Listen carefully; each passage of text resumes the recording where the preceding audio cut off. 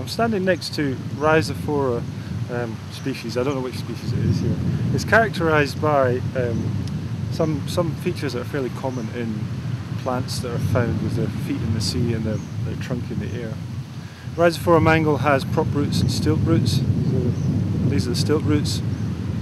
These are the prop roots. And they have sclerophyllous leaves, so fairly waxy leaves that help them conserve water. Because despite the fact that they've got their feet in the sea, they still have a problem conserving water, fresh water. Now the seeds are interesting. The seeds hang off the tree, and they're not really seeds anymore. These are young plants, so they're growing before they leave the tree, and they have a pointy end, bottom, and then the growing end at the top of the acorn. And what happens with these is they float in the sea when they first drop, like this, and as they get a little bit older, the top end becomes hydrophobic, and the bottom end becomes hydrophilic. So the whole seed, or the young plant, turns over and bobs around in the sea. And eventually, that young, after a couple of weeks or a couple of days of bobbing around in the sea, that young plant lodges somewhere along the coast, and the tree starts to grow. This is another species of mangrove, and it's the mangrove that's responsible for producing the pneumatophores that you can see in the sediment around me. One of the problems that mangroves have is that they have to get rid of excess salt that they've taken from the water. Things like red mangrove, the earlier species, do this by using evapotranspiration, which sucks water through the plant. But species that live slightly higher up on the shore, like this one, don't have that option. So there are a few different methods that they use for getting rid of salt from the system.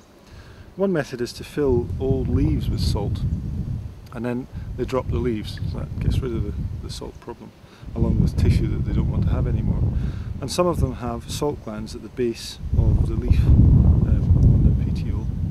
And it's still, as yet, it's unknown how these salt glands work, but it's known that they do extrude salt. Another adaptation that's quite common on halophytes, including some mangrove species, quite often they'll have hairy leaves, or the back of the leaf will be hairy. And that means that when salt is extruded from the leaf, it's kept away from the tissue, and that means that the tissue doesn't get burned.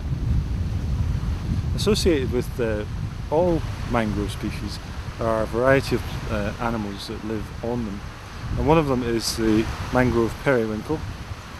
Now, mangrove periwinkles are only found attached to mangroves.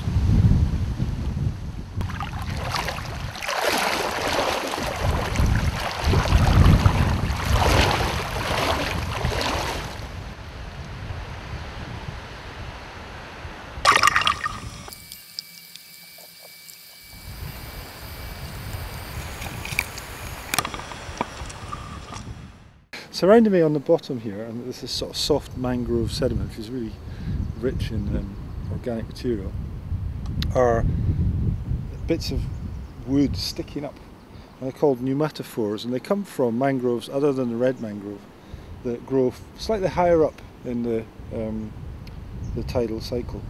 And where each root from the tree comes out and spreads out along the bottom, you get these pneumatophores popping up every now and again from that root. Pneumatophores allow the tree to breathe over more of the tidal cycle, so they can get oxygen to the roots. The roots themselves are down in really anoxic, really sort of smelly mud. I don't know if I get it. This mud is really sort of full of, you can see it's full of vegetable material, so there's no oxygen in there at all. And in order to get past that lack of oxygen, these trees have got these hollow pneumatophores running along the roots.